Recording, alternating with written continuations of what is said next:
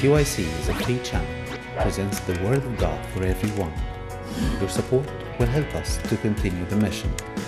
Visit our website, cycnow.com. Even $1 will make a difference.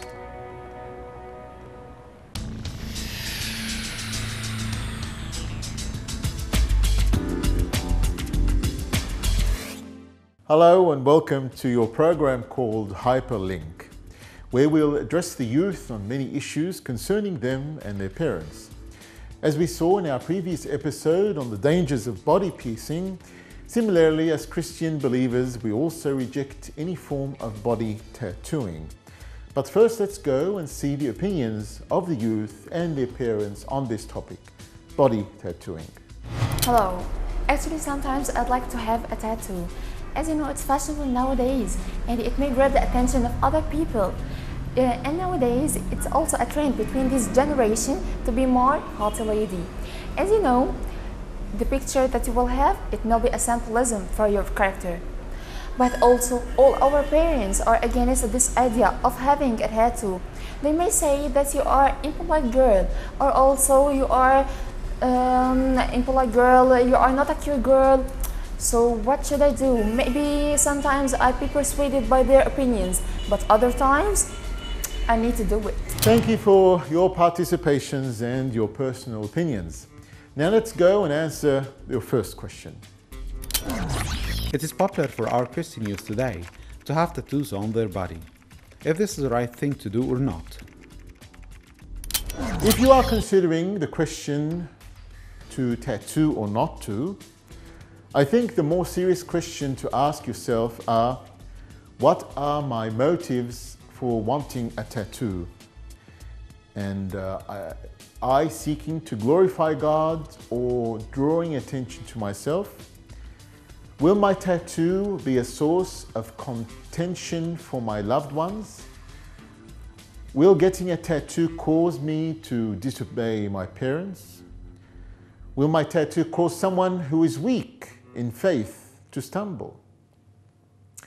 God has given us a means to judge our motives and weigh our decisions. Romans 14:23 states, everything that does not come from faith is sin. Now that's pretty clear, isn't it? Instead of asking, is it okay for a Christian to get a tattoo? Perhaps a better question might be, is it okay for me to get a tattoo? Since tattooing is such a controversial issue today, I think it's important to examine your heart and your motives before you make the decision. Move on to the next question. I know that once you get a tattoo, it is permanent for life. Are there any people who regret having a tattoo?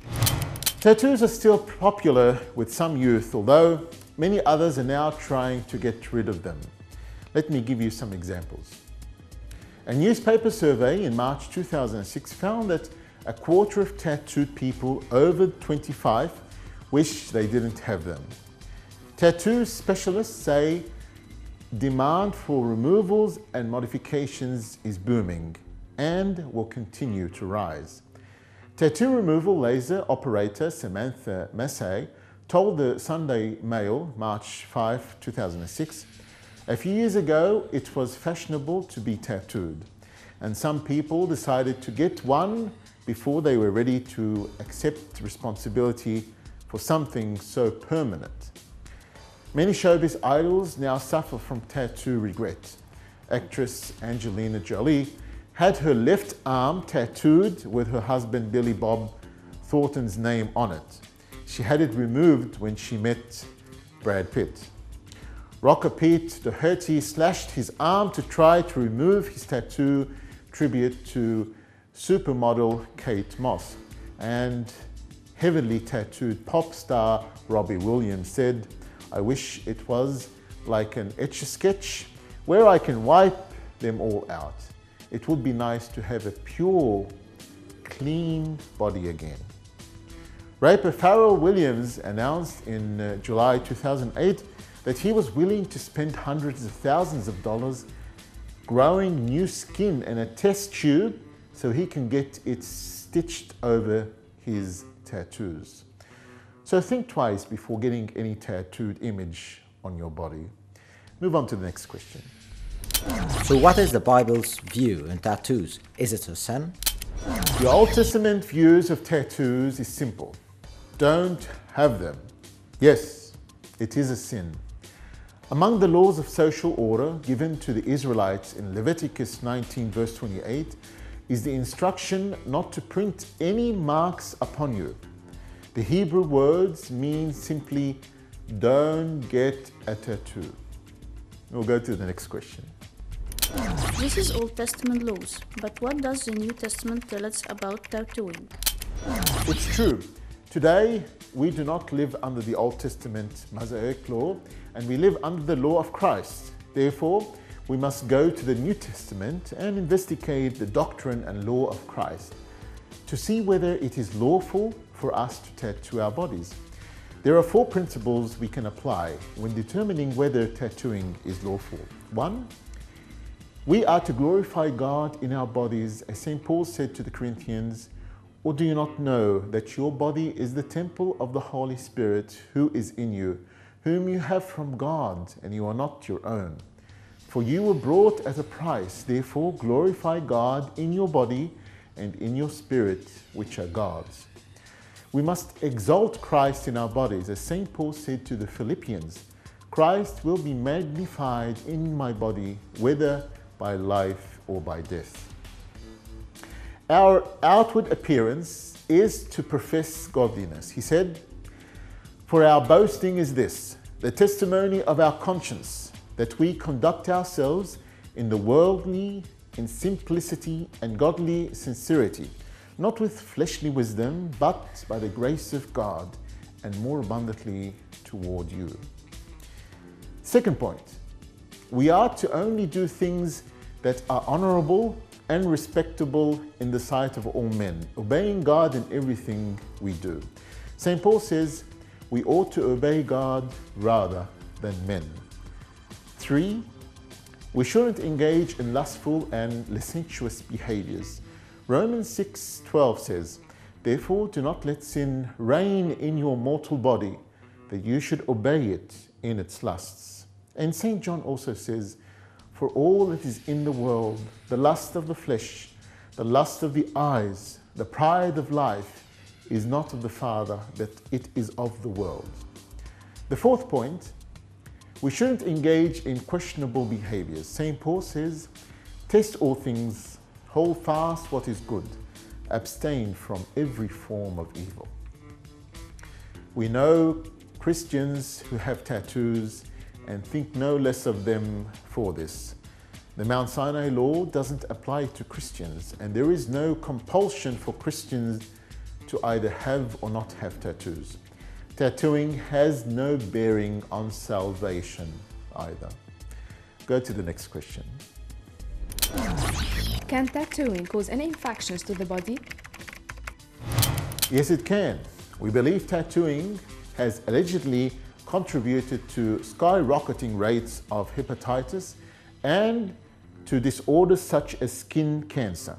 In fact, news reporters in May 2008 said that health experts in Australia have become alarmed over the surge in hepatitis cases since the tattoo and body piercing craze caught hold.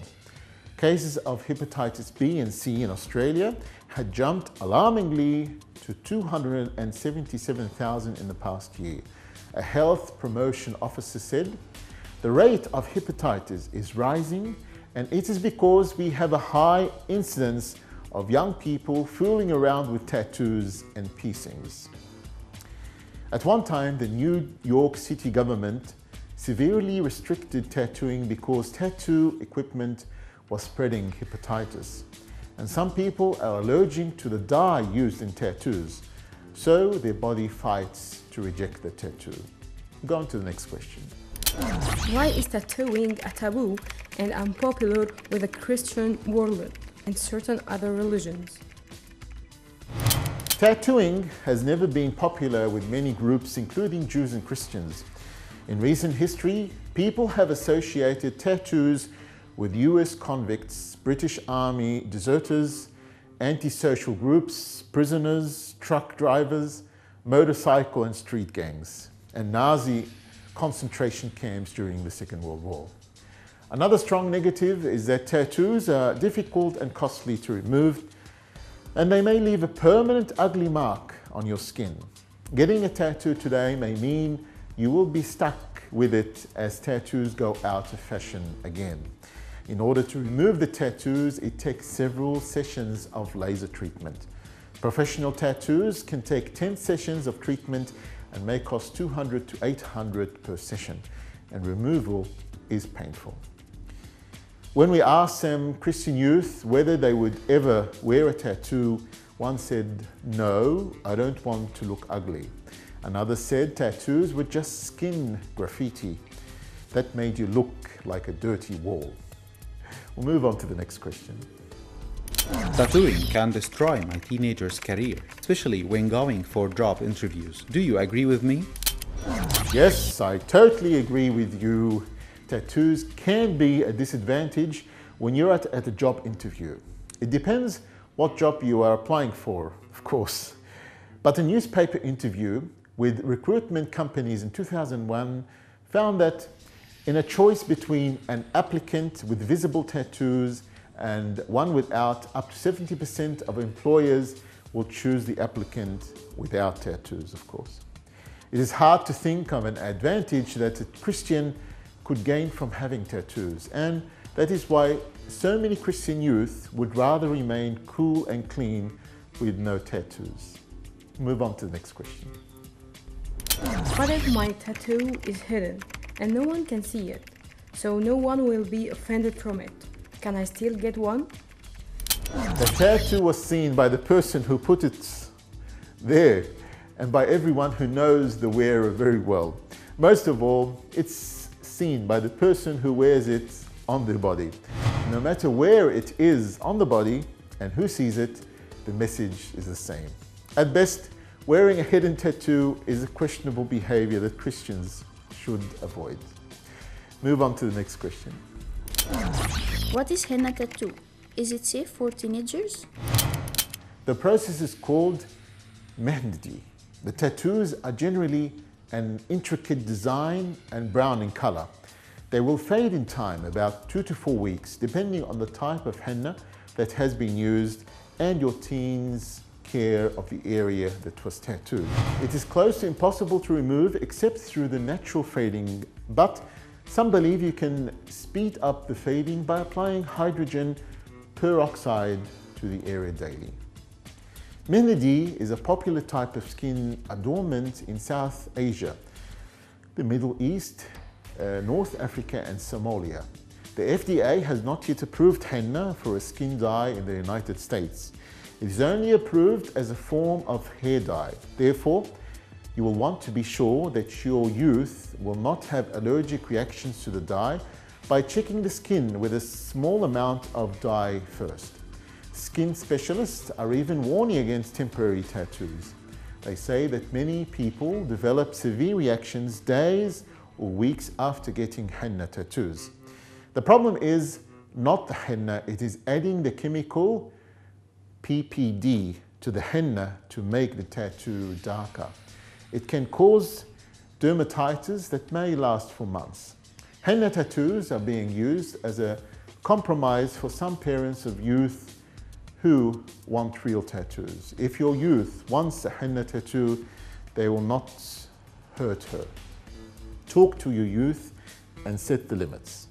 And the youth, get your parents' permission before going forward with this henna, as this, like tattooing, is an outward mark and will be seen by all.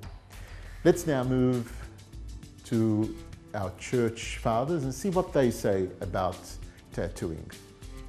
St. Julian says, describing those who wear tattoos as barbarians. For lo, every tribe of barbarians to the shores of ocean has come to lay its gifts before my feet. So too the Saugades who dwell beyond the Danube, wondrous with their bright tattooing and hardly like human beings, so wild and strange are they. Let's move on to the story then. If we follow the steps of our Lord and take the blessings of our parents' obedience, then we will not need to decorate our bodies with anything that is so appealing and distracting like tattoos. Let's look at the following story, In His Mother's Footsteps. It was a busy day in our Costa Mesa, California home, but then with 10 children and one on the way, every day was a bit hectic. On this particular day, however, I was having trouble doing even routine chores, all because of one little boy.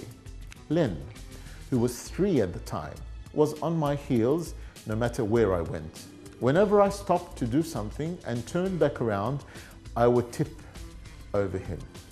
Several times, I patiently suggested fun activities to keep him occupied. "Wouldn't you like to play on the swing set?" I asked again. But he simply smiled that innocent smile and said, "Oh, that's all right, Mummy. I'd rather be here with you."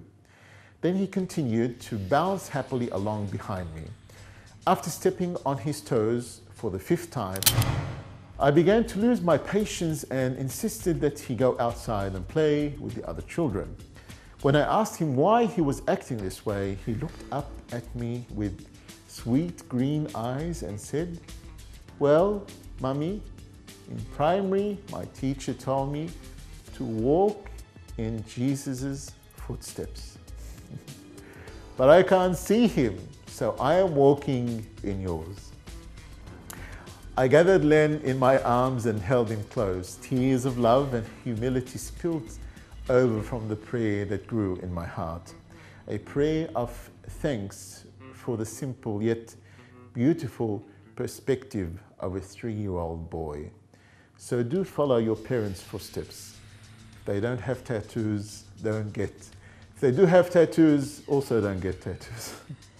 So this ends our episode for today on tattooing. I hope you benefited from this topic and that it will help our teenagers to think twice before marking and destroying their pure bodies. See you in our next episode, where we will discuss the issue on dating. Very interesting issue. Meet us next week, and don't forget to tell your friends to join you. God bless you and keep you safe.